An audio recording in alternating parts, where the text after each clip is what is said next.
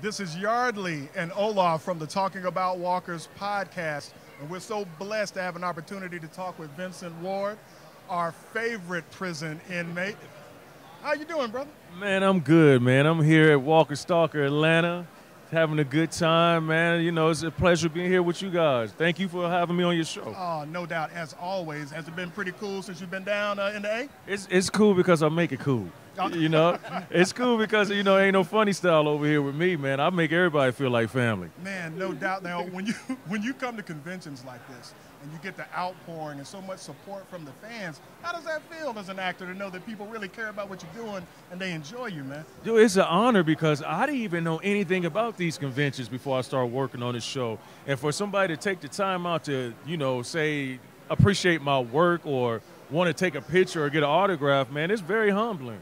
And that's very interesting, man, because, you know, since you've gotten off the show, you know, myself, Olaf, and Kente, we always talk about the brothers that's on the show. Uh-oh. And you're like the only brother that's been on the show that was strong, you were assertive, you knew what you had to do, and, you know, you had a heart as well, you know what I mean? So how do you feel with other Wire alums, like, you know, you got Chad Coleman and Lawrence on the show? Do you feel like, you know, they've been representing to the highest of their ability? Are they putting them in a good place?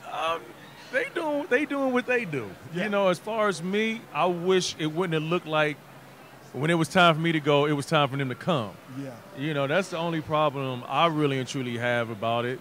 And I didn't even realize, nor did I think about it until the fans kept talking about it. Yeah. Yeah. You know, when you keep hearing, why does one black guy got to leave and another one come? And then I'm like, dang, that is true because when I came, T-Dog left. Yep. And when I left, Chad came. No and doubt. this is the truth. This is a true statement right here. A guy on Twitter hit me up and said, Vince, when I saw Chad running through the woods, Tyrese running through the woods, I knew he was going to die that episode. Wow. And this is coming from a white gentleman. So that's well, I have to let you know, when it comes to the inmates, you know, you and Lou Temple, y'all brought the house down, man. And it's so unfortunate, you know, that it had to be that way, man. You know what I mean?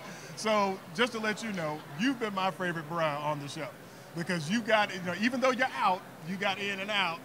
You know, I don't know if it's necessarily the way you wanted to go, right? But they didn't have a chance to make you moist, man. So big up. Right. Hey, man. Hey, that's not being moist. Have me a chance to grow. So you never know in season 4, 5, and 6. No doubt. Now, since you've been on The Walking Dead, man, what have you been up to? I mean, thank y'all very much. Thank you very much. We got this. Well, a couple weeks ago, I shot a show called Two Broke Girls. It's coming on CBS, and I'm actually up for the part of Suge Knight in the new Tupac movie with John Singleton. Oh, really? And yeah, man. And I'm doing some plays. I got a play coming up based on domestic violence called The Conversation. Okay. Doing some more of these conventions and my own show that I created, which is a traveling show called The Chill Spot, which our first stop would be in Barbados. Oh, cool. That's a good place to chill at. Y'all, that's a spot you want to chill at. Now doing plays in theater, you know, we talk to a lot of actors, and it seems that they say, you know, to kind of build up your abilities. Do you feel like theater is something that every actor should probably experience? You know, I started off doing theater. That was the very first thing I done back in Columbus, Ohio. And I always say a lot of people can go from theater to movies and TV, but a lot of people can't come from movies and TV to theater. Oh, okay. You know, so I don't know why that is. It's like I guess they feel uncomfortable with the whole, the audience being right there, because there's no cut in theater. No doubt. You got to have some chops to be able to make things go in theater. Now, what can fans outside of Two Broke Girls and those types of things, are there any other movie projects that you're attached to? Yeah, I did a movie called Ulterior Motives. Got one coming out called The Choir Director.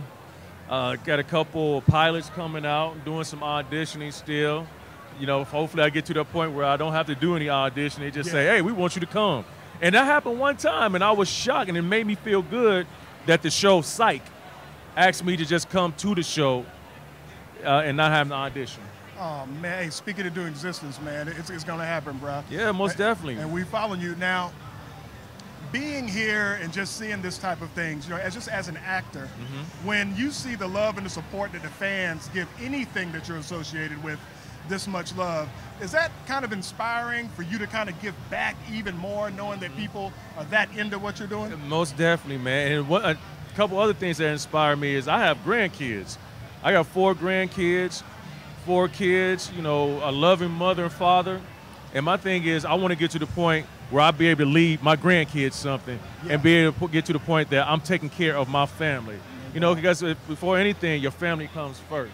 No doubt. You know, I don't like to call people fans. I love the social media family. Yeah. But my family comes first, man. And that's true. And for people to say you're doing a great job, it makes me work even harder. Because it gets some days that you wanna quit. You know, we getting the quit sign right now. So yeah, we are.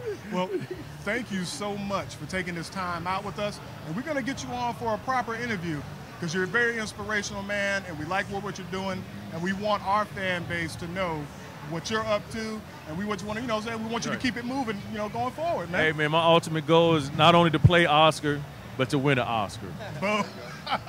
And on that note, Yardley. I'm Olaf. Talking about walkers, we'll get at you soon. Peace.